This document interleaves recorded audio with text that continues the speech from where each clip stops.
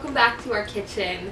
If you're new here, I'm Cheyenne with the Rosevine Cottage Girls, and today we're mixing it up a little bit. We are going to be freeze drying, which we've not shown on our channel before, so I'm really excited to get into it with you. So let's go ahead and get started.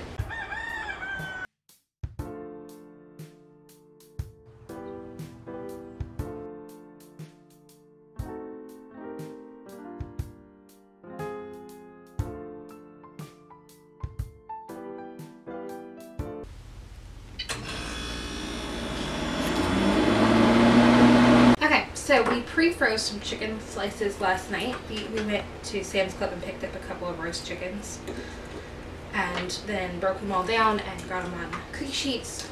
Silicone mats are really helpful if you're going to pre-freeze like that. And pre-freezing your food really helps to cut down your processing time, because freeze drying can be a very long process. And we're just going to lay it on the tray. You don't want to go too deep, too thick.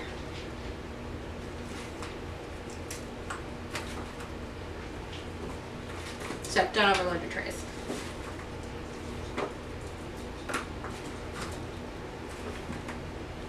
You want to avoid anything that's super fatty also, because it will not freeze dry properly. There we go. A couple empty spots here and there.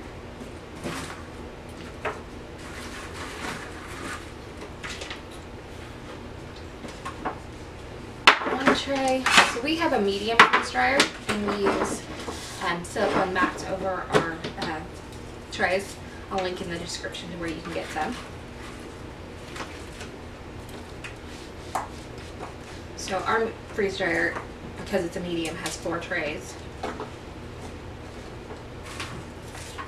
We've found about 1 chicken can fill a tray, depending on how big your pieces are. This batch is a little bit more slices and dices, so it's going to take a little bit more room.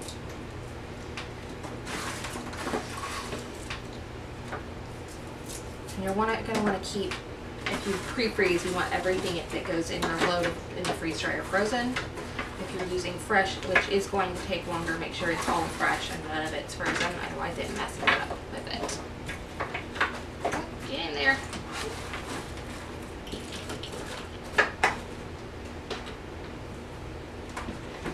We've done roast chickens before. I think my favorite thing to freeze dry is eggs. Such a great way to stock up on eggs when you are having an abundance of them in the spring. Alright, out of chicken. I'm going to go grab something else out of the freezer and finish loading it. Alright, so I have some sliced baby portobellos here that are pre-frozen. You want a kind of thin layer. Don't stack them up too much. It's okay if they touch, but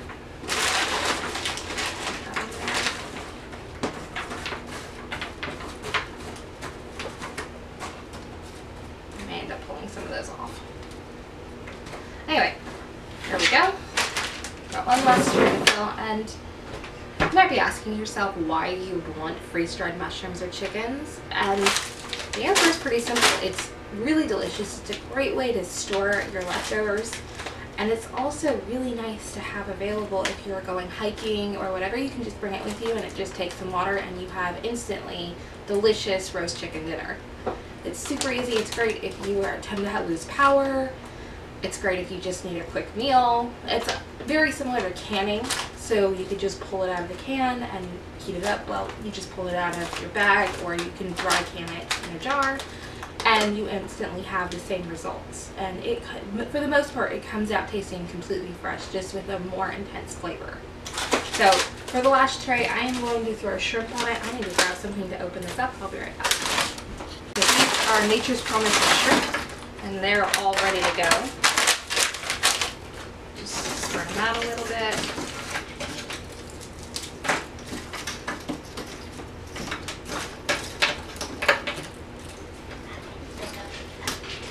Try to get them a little bit broken apart so they won't catch on the top of our freeze dryer.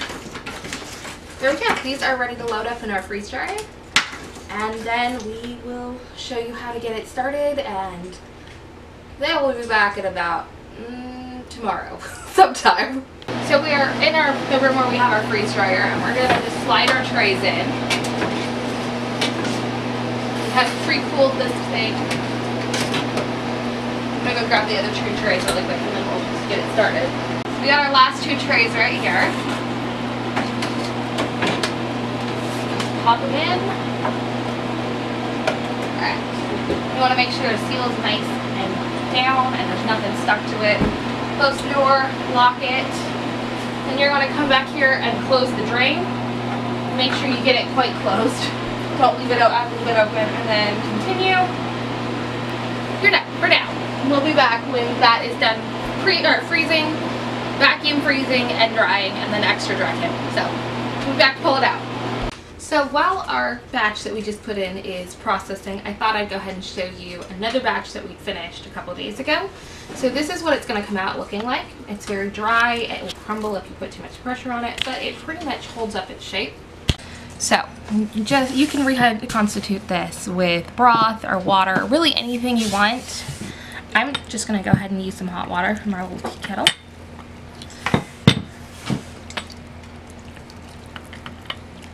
And that is just going to sit there and rehydrate. Alright, so while our chicken is rehydrating, let's talk about how to store this chicken that you have processed. You do not want it to rehydrate when you're not ready for it. So it immediately needs to go in somewhere dry that's going to hold out the moisture and the oxygen. So for long-term storage, Mylar is the way to go. These will last up to 25 years as long as what you're doing isn't super greasy, and then it's not going to last that long. Oxygen absorbers, Mylar, and then you're going to want to seal it. Oxygen absorbers are not going to scrunch it in like a vacuum sealer would. It's just pulls the oxygen out once it's sealed. You need to work really fast with oxygen absorbers. Oxygen absorbers start working really fast, and they're only good for 15 minutes out in the open air, so you need to work fast with those. So if you're not as interested in long-term storage, you can do a canning jar, and you can vacuum seal your jars. You're going to want to store these in a cool, dark place. Again, these are not going to last as long as the Mylar, but if you're not interested in it lasting 25 years, you just want something to grab off the shelf and cook for dinner, this is a good way to go. Now, my favorite option is the bucket.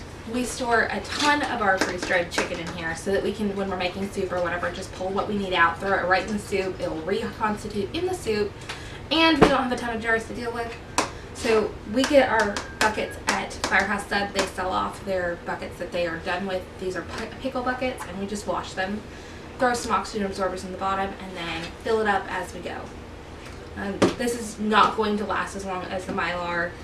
We're okay with that. Firehouse Stud sells these. These are their pickle buckets, and they sell them. We get them for about $5. It may vary where you live. But they use the money to support their fire departments and buy equipment for them. So this is a great way to give back to your community while still recycling something to store your food in. Our chicken has been sitting here and it has rehydrated. It is nice and tender. You could never tell that this was freeze-dried. So let's try it.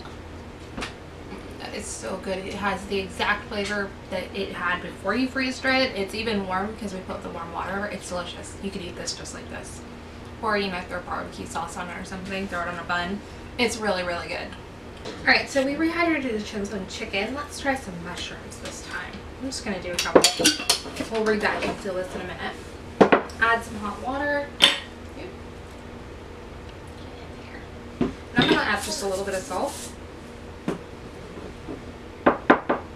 just going to let that rehydrate. Now I'm just going to add a little lid to lock in the steam for those mushrooms, and we're just going to let them sit for a bit. Okay, so while our mushrooms are rehydrating, we're going to go ahead and reseal this. This is a Food Saver vacuum sealer, and then this is an attachment that we bought to go with it. We have a small mouth and a wide mouth jar attachment. We're just going to pop that over the lid, and then